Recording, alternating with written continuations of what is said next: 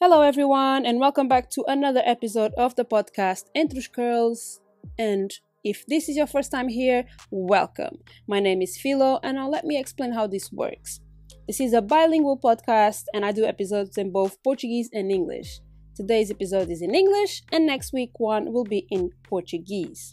If you prefer, you can also jump on YouTube and check the episodes over there with subtitles in both Portuguese and English. Okay? And now let's go on to the topics of today's episode. So let me start with the most upsetting events that happened this past week in Portugal. And let me just start with, for those of my friends that actually asked me, how is Portugal in regards to racism? In case you don't know, Portugal was one of the biggest colonizers of Europe. Biggest in the sense of they started a lot of the colonization of many countries. That's why I'm Black, and that's why I'm Portuguese. And as well as the Black Lives Matter protests that happened here and all over America, it also happened in many countries all over Europe. Portugal was one of them, obviously, because we have a history of racism events in Portugal. Daily is not something that people normally talk about, but we have to. It's not that people don't talk about. Normally people don't really care. And that's how bad Portugal is. If people think that in the UK there's a lot as well it's not really under the covers, but trust me, Portugal is even worse. And when events like last week happens, is even worse. So let me break it down for you. If you don't know what happened, we have a political party called CHEGA, Enough, which is far right political party. They decided to protest. They did a protest as well. And the main reason behind it was because they didn't want... So basically they said that everybody has... So basically let me put this in better words. They were protesting because they say that Portugal is not a racist country. That was the reason behind it. But then being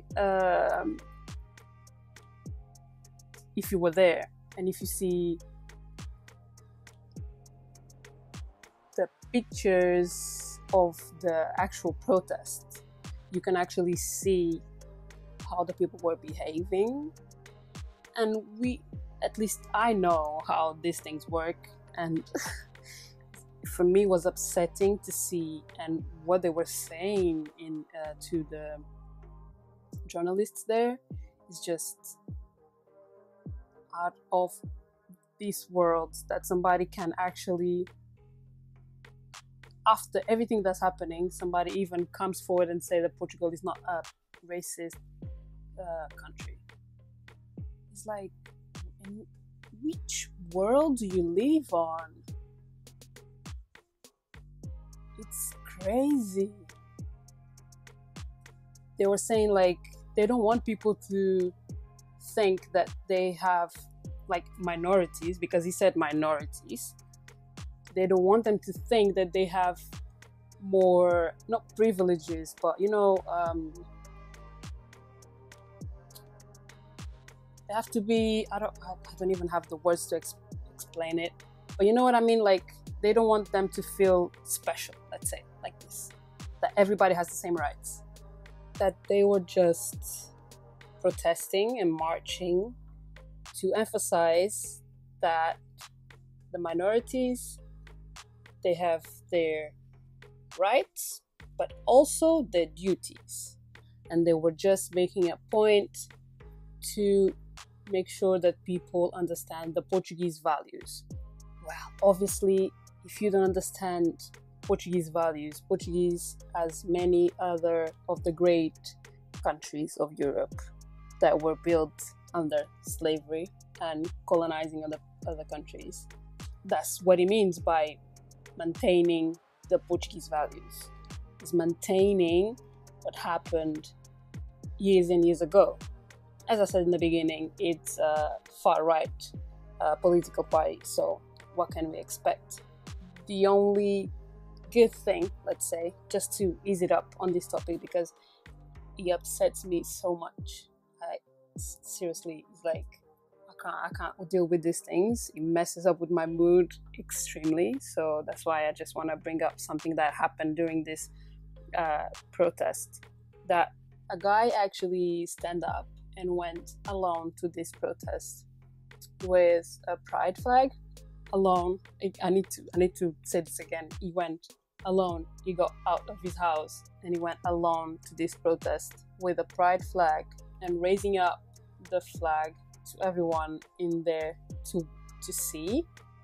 That takes so much courage to stand up for what you believe and say in their face, listen, I'm proud of who I am, and it's not because of you protesting that Portugal is not a racism, that minorities have the same rights as everybody else, which clearly that doesn't happen in Portugal. Never. That will stop me.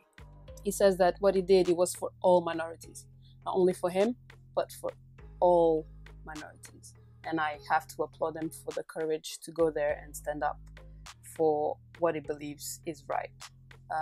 But yeah, I really had to point this out because I was really, really touched by what he did, leaving his own safe house to go to the middle of a protest with people that have no intentions to be nice to him, probably. But they didn't even acknowledge him because there was cameras there and everything. So that's it for this topic, because it really upsets my mood and I really don't want to talk about it, at least not today. But there you have it. For those of you that always ask how is Portugal in regards to racism, there you have a little bit of it, just a little bit, because there's a lot more going on. But yeah, changing a little bit of subject, a little bit to something more interesting and less upsetting. In case you guys don't know, I have a business, a small business. I sell some hairpins or clips. Don't know how you call it, but yeah. With some personalized words and also some ethnic earrings with the fist that we see in all the Black Life Matters and African continent earrings, and also some hair picks. And let me tell you, when I thought about starting selling this, I didn't had in mind, I know it's hard work, I know, but I'm actually like, it's not overwhelmed the word, because I knew how much work I had to put on, but I appreciate so much more all the business owners that actually grow their business on their own. Like, for example, also Curly, she's one of my top business owners that I really look up to. I really like what she's doing, what she does from the beginning. I follow her like, I don't know, 5 years now that I follow her on Instagram, that I start following her on Instagram, and I really like everything that she does and how she is building her brand. And for me, I just hope one day to get there. But it's like lately I've been waiting for my new products to arrive, because with all of this coronavirus situation, And I were, in the meantime, as I said, I think 2 episodes previously, or in the Portuguese episode, I can't remember correctly now.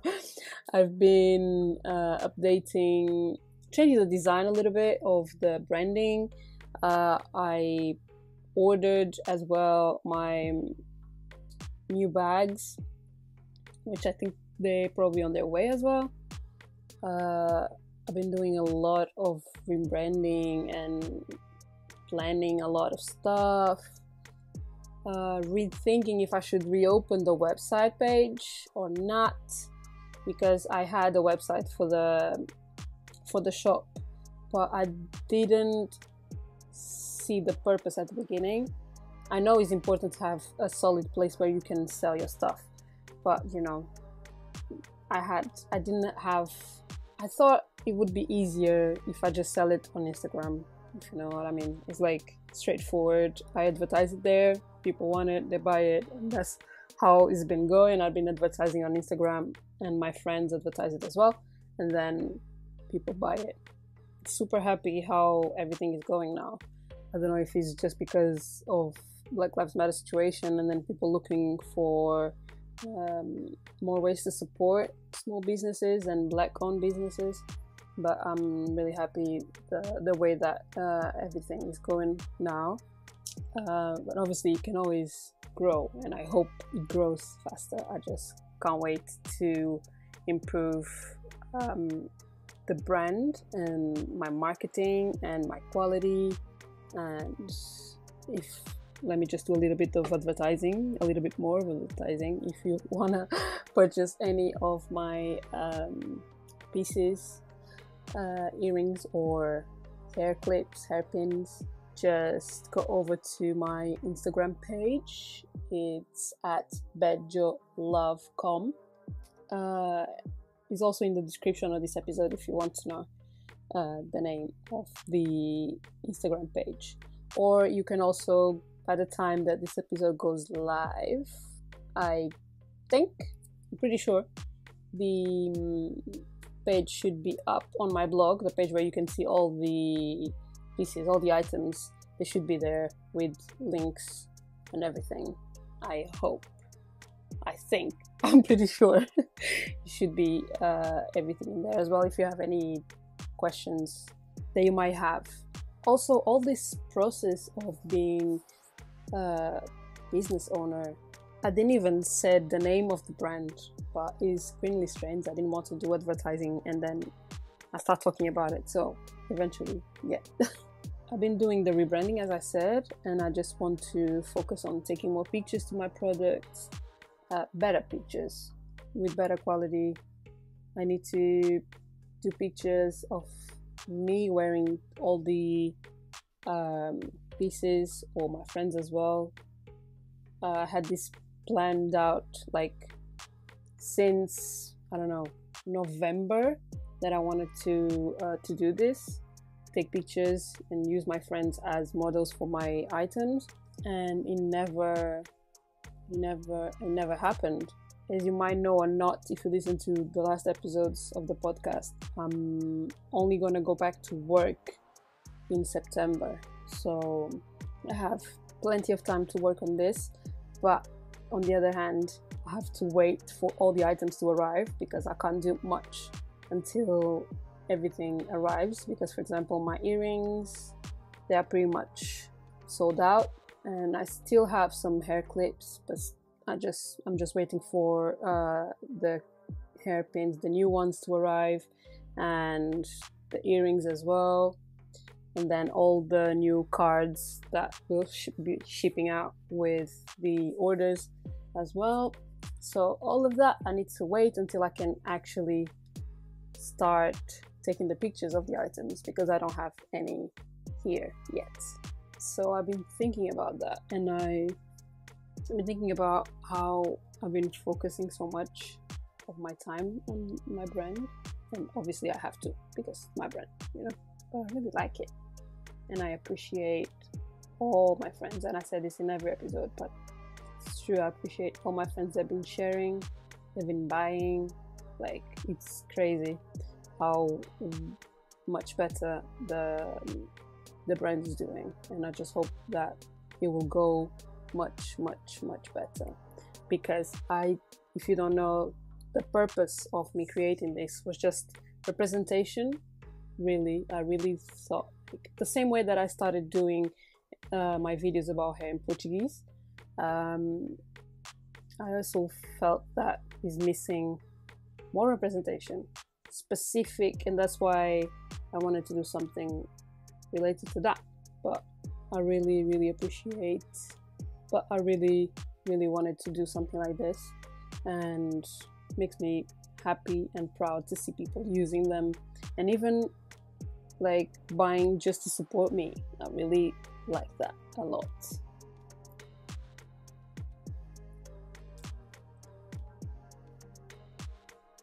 Talking about that, I need to talk about this amazing initiative, Black Pound Day. It's an initiative to support Black-owned business here in the UK. This was created by a music artist, Swiss. He decided to put this idea forward, and it's like he says, we have to do it. We have to create the opportunities for us. In this day and age, we don't have to wait for nobody to help us. And we see that if Black people continue to suffer the same things that it's been suffering for ages now that we actually can do something about it, we have to do this effort. I saw somewhere that Black people in general generate loads of money for other businesses, but the Black community only gets like a small percentage of that money. So that makes me think, it's like we need to put the money in our own pockets, because nobody else will. And that's why when I saw this, I was like, yes, I'm down for it. So if you don't know what this is about, it's like so this day was on the 27th. I think when this episode goes live, it's already past the 27th. But on the 27th Saturday, we are only spending money either online or locally on Black businesses. In this case, in the UK. I totally support this idea. I'm up for it. I'm already on it. I have friends that have businesses here in the UK, so for sure I'm gonna give them a shout out so people can see them, get to know them, check their pages, check the products, so they can support them and become their customers, probably, who knows. But this is such a great idea. I was so glad that this is happening. And one thing to let you know is this will be happening every month. So from the 27th Saturday, so in a month, you're gonna have the opportunity to do the same. Buy and support Black-owned businesses here in the UK.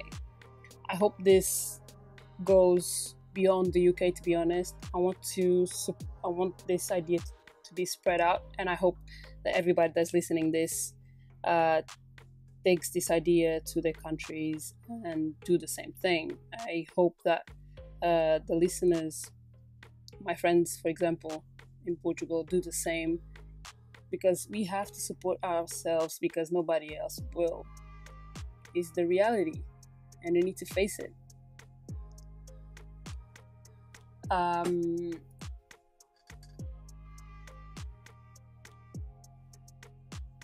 Use platforms as my part, because here that makes no really sense for me to talk about which businesses you should support or not. But if you go on Instagram and just put hashtag Black Pound Day. You can find loads and loads and loads of businesses that you can support. And then in a month time, but not only in a month time, you should do this more regularly than ever. Just spend money on people that understand you, people that will support you, people that are on your side. But yeah, follow that hashtag Black Pound Day, and then you will find loads of businesses there that you can either go to their restaurants, shops, hair salons, or buy their stuff online, like my own business as well. I cannot forget my own, because I have businesses also. I have to include myself in that. And I really applaud Swiss for doing this and for using his voice as a music artist that he knows loads of people to actually do something for our community. It's amazing. And if you can, support not only once a month, but whenever you have the opportunity. Even a small share, a small like, a small comment helps a long way. Trust me, I know that. That's it for today's episode. I hope you guys enjoyed. I hope you are all well. Some of you probably are back to work already. So I'm with you. You can do it. Don't forget to follow me on all social media platforms. They're in the description. Rate and subscribe to this podcast wherever you are listening. Apple Podcasts, Spotify, Google Podcasts, and Anchor. If you want to leave any voice messages, that I will start posting them on the next episodes as well. So that's it for me. See you in the next episode. Take care. Bye.